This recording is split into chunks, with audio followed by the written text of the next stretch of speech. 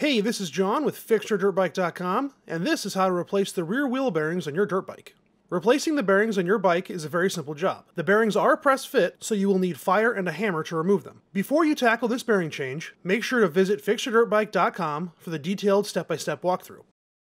The tools you will need are a garage floor, 2 long 2x4s, socket and breaker bar for the axle nut, wrench for the chain adjuster jam nut, wrench for the chain adjuster, a block of wood, a tire spoon, bearing retainer tool, a drift, socket for the inner bearing race, bigger socket for the outer bearing race, a socket wrench extension, a propane torch, a hammer, a finishing file, parts cleaner, a towel, safety glasses, and finally, gloves.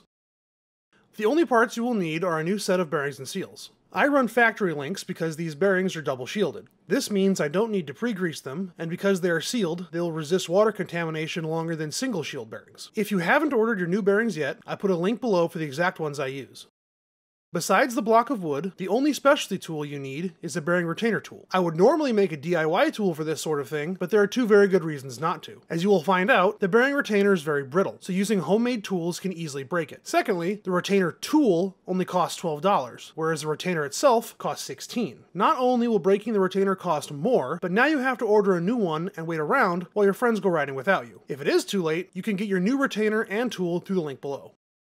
Place your bike on a stand and remove the rear wheel. Using the lip of your tire spoon, pry out the old seals. Clean out the hub and old bearings as much as you can. Remove the bearing retainer. If the retainer is hard to turn, lightly tap the end of your wrench with a hammer until you see movement. Do not force the retainer. Your rear wheel has 3 bearings, 2 on the sprocket side and 1 on the brake side. Always start and end with the brake side bearing. Insert your drift from the sprocket side up to, but not touching the brake side bearing. Work your drift up and down to dislodge the distance collar. Place your wheel brake side up on your 2x4s, so only the rim and tire are supporting the wheel. Heat the hub, not the bearing, for 60 seconds. This makes the hub expand slightly, which relieves the pressure on the bearing.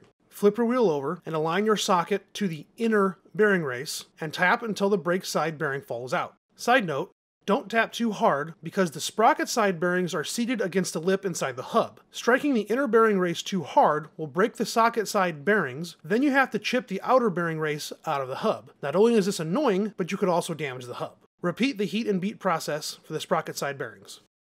Clean and inspect the hub components, and swing arm mounts for any signs of wear or damage. File off any burrs or chips. Do not remove any material when smoothing the ends of the hub components. The spacers and distance collar need to be an exact length to work properly. If the ends are damaged, they need to be replaced. As you can tell, water has contaminated the hub and bearings, and the distance collar and hub have some corrosion. If you find this on your bike, file off the corrosion as much as you can without removing too much metal, then think about the importance of grease and good seals. Once everything is cleaned and smooth, test fit your new bearings. They are a driven fit, so they should not slip into the bore. If your bearings do slip into the bore, you will need to replace your hub. Set your wheel on your block of wood so only the hub is supported. Throughout this install, you will need to grease everything, so keep a towel nearby. Start your install with the inner bearing on the sprocket side. Grease the bore, then line up your new bearings flush to the hub. Align your large socket to the outer bearing race and drive the bearing into the bore. Apply another coat of grease and repeat the driving process with the second bearing. Apply another coat of grease and drive your seal into the bore, making sure the seal retention spring is facing in.